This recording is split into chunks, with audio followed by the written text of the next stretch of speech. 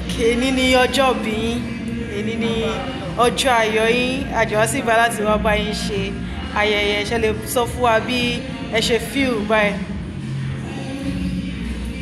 Ẹ ṣe ṣègbè gan olóòtú lórí kí a máa ka orí ọjọ́ wa ó lè fi ọkàn wa sí pa ọmọ dúpẹ́ lọ́dọ̀ Ọlọ́run nítorí pé Ọlọ́run ká ẹ̀rọ dání sí mo wà láàyè tó wà ní àyè ara mi láti lè ṣe ayẹyẹ ọjọ́ ìbí mi ní ọjọ́ tuntun. Actually ní ọkọ̀ọ̀kọ́ ní ọjọ́ ìbí mi September 3rd ní ọjọ́ ìbí mi ti ṣe ọjọ́ Sunday tó kọjá, ṣùgbọ́n èyí ọjọ́ Friday ní mo ṣe ayẹyẹ mi nítorí pé September 3rd ti ṣe Sunday tó kọjá yìí mo wà nílùú Abẹ́òkúta jẹ oyè níbẹ̀, so mi ò lè ṣe ayẹyẹ ẹ̀kọ́ mọ́ ayẹyẹ oyè tí mo jẹ ló ṣe sún síwájú di ọjọ́ tí so mo dúpẹ́ lọ́wọ́ Ọlọ́run fún dídá sí ẹ̀ nínú ayé mi. Ẹ dárúkọ pé ẹ jẹ oyè kan ní ọjọ́ Sunday, ṣẹlẹ̀ sọ fún wa iye tí oyè yẹn náà jẹ. Oyè tí mo jẹ ní ọjọ́ Sunday tó kọjá nílùú Abẹ́òkúta ní ilé mẹ́tọ̀ òṣìṣẹ́ bí Ẹ̀gbá land. Okay ma, so mo ń gbọ́ tó ń pè yín ní progress ìtàn forúkọ group kan pè yín mà, ṣe lè sọ nípa group yẹn fún wa.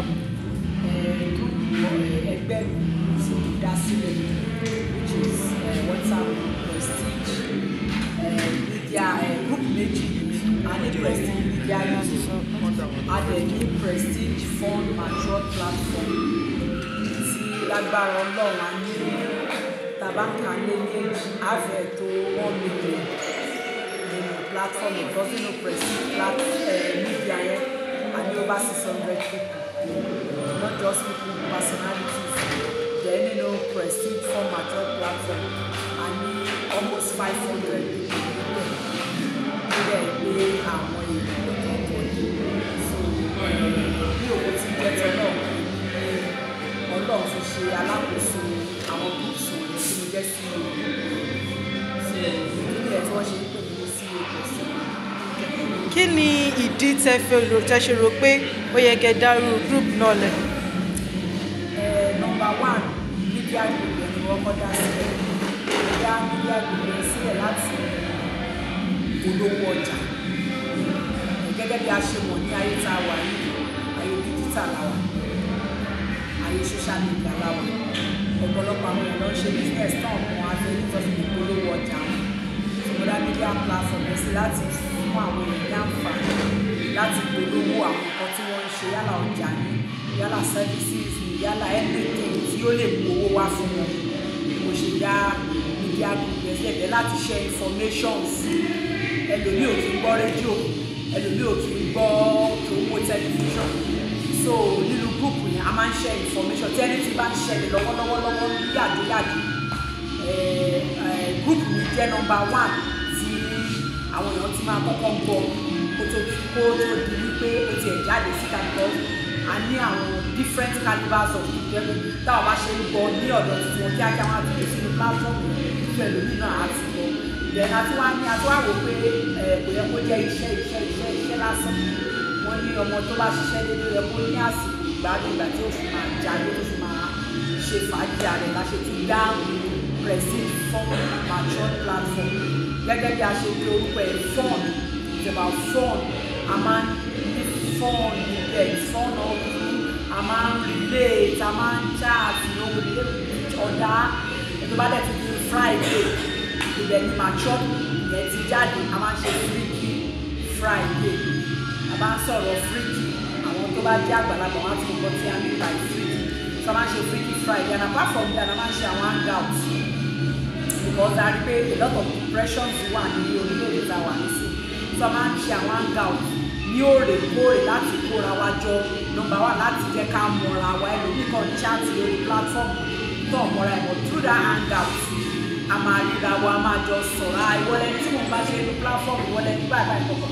A máa ń ṣe a máa ń ṣe hangout, a máa ń ṣe annual hangout, a máa ń ṣe end of the year party, a máa ń ṣe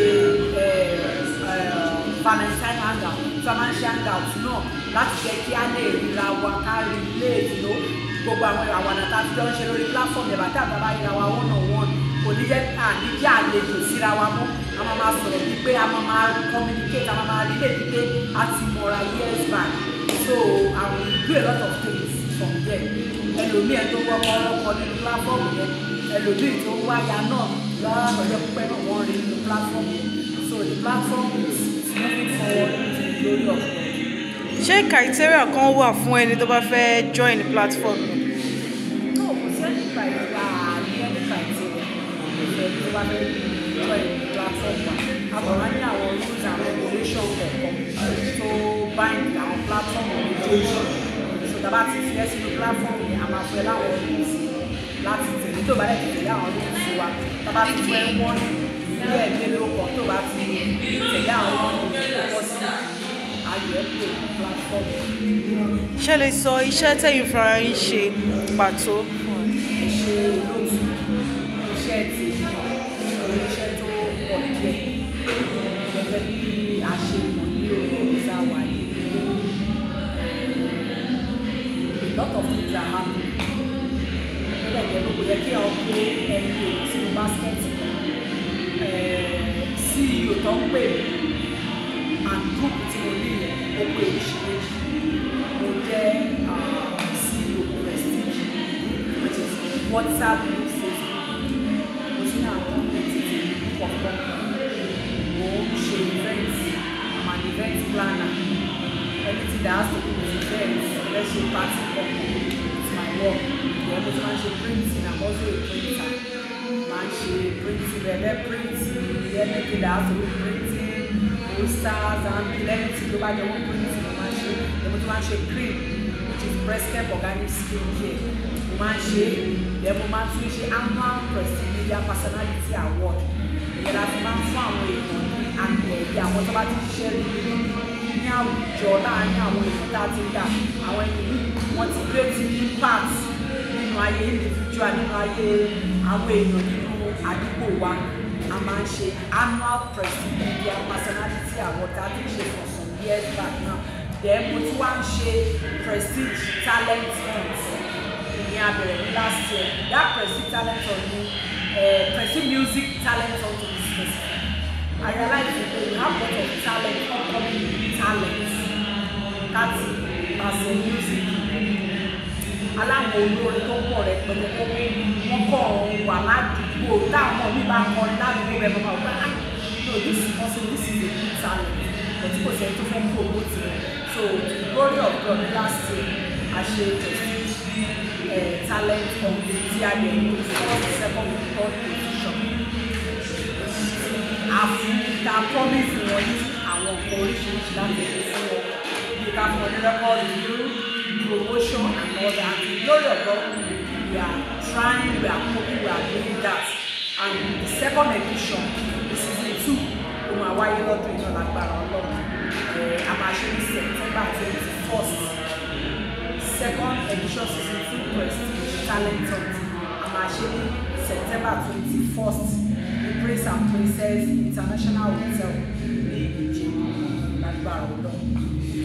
Fún ọjọ́ orí tẹ dé yìí kí lẹ lè sọ pé nǹkan tẹ ṣe tẹ mọ̀ pé yes ọkàn yín balẹ̀ pé tinú tó ń mú inú yín dùn pé mo dọ́jọ́ yìí mo dẹ̀ ti accomplish nǹkan báyìí báyìí. Ilé ayé èèyàn gbọ́dọ̀ máa tẹ̀síwájú sí but to the glory of God máa dúpẹ́ lọ́dọ̀ Ọlọ́run gbogbo ìgbà pé mo lè má ti débi tí mo wá aspire láti dé but mo dúpẹ́ lọ́dọ̀ Ọlọ́run ibi tó mú mi dé mo dúpẹ́ ibi tó ti mú mi pọ̀ mo dúpẹ́ ibi tó mú mi dé mo dẹ̀ dúpẹ́ lọ́wọ́ Ọlọ́run ọ̀pá ibi tó mú mi lọ́kọ̀ ìmọ̀ ẹgbẹ́ ìlú gíga làwọn ìlú kọ́ sí and the struggling time ní oríṣọ̀lẹ̀ mo dẹ̀ mọ̀ pé láì ní ṣọ̀lẹ̀ with God pẹ̀lú akitiyan ní ọ̀pẹ́ ìlú gíga làwọn ìlú lágbára Ọlọ́run mo dẹ̀ dúpẹ́ ibi tó mú mi dé. Ibo ni ẹ ti ríra yín ní ọdún 5 síwájú? Ní agbára Ọlọ́run, ní agbára Ọlọ́run, ní agbára Ọlọ́run, Ọlọ́run ló wá sí i. ọ̀sán alákìtìyàn ni ẹ tó bá dẹ̀ ti wà tó ń ṣe akitiyan tí kò dúró tí kò sùn olórin kan nítorí pé mi ò sùn ni mo ṣe sùn mi ò sùn so mo dẹ̀ nídàálójú pé lágbára ọlọ́run máa sọ síwájú ilé ìwé òwúlé ní ọ̀la lágbára ọlọ́run. àti wá báyìí ṣe ọjọ́ bíi ilé ni àníwá báyìí sunkún ẹ máa ṣe ọjọ́ bíi lọ́dọọdún àwọn máa gbòòrò sí lórúkọ Jésù ẹ ṣe mọ́. nítorí wípé ó yọ lọ ọ̀tà àwọn tó ń wá òjò pọ̀ òjò yẹn rọ̀ gan-an tí ò lè jẹ́ káwọn èèyàn lè jáde bọ àwọn èèyàn ò pé prestige yìí kò jẹ́ bí ọgbọ́n tí orí wọ òjò yẹn mo dúpẹ́ lọ́wọ́ náà mo dúpẹ́ lọ́wọ́ gbogbo àwọn tó wá sí ọjọ́ ìbí lọ́jọ́ títí mo wá gbà ládùúrà pé tí òjò bá balẹ̀ ó máa ń ní ipa rere lágbára Ọlọ́run tí òjò bá balẹ̀ ara máa ń tì láṣẹ ilé ìgbìmọ̀ gbogbo àwọn tó wá sí ọjọ́ ìbí lọ́jọ́ títí lágbára Ọlọ́run máa nípa eré sínú ayé wọn ara máa tì wọ́n lágbára Ọlọ́run ọkàn wọn á balẹ̀ gbogbo rere tó wù wọ́n lọ́kàn tó ń bá Ọlọ́run sọ tó ń lè gbẹ́ ní kẹ́kẹ́ sọ lágbára Ọlọ́run á ṣe fún wọn. Dúpẹ́ lọ́wọ́ dáàbì wa ọkùnrin Ṣẹ̀yẹ Kọ́ìndé is my very good uncle. Dúpẹ́ lọ́wọ́ wọn gidigidi o ní òwò tí mo ṣe lè dúpẹ́ bọ̀ I thank him so much. He's a wonderful uncle. He's a wonderful brother. I love him so much like a father. Ẹ̀ṣẹ̀ wa náà ilé iṣẹ́ ìwé ìròyìn City magazine mo dúpẹ́ lọ́wọ́ yìí ojú èyí last week wọ́n rán representative wá láti City mo tún ṣe bẹ́ẹ̀ lè wọ́n ti rán representative wá àìrí àmúṣe ìrọ̀rùn Ṣẹ̀yẹ Kọ́ìndé your magazine lágbára lọ City òkè lẹ́wọ̀n àwọn lágbára lọ ẹ̀yìn wáyé láṣẹ Elédùmarè dúpẹ́ lọ́wọ́ yìí. City People magazine. I thank you so much. Ẹ ṣé gan-an.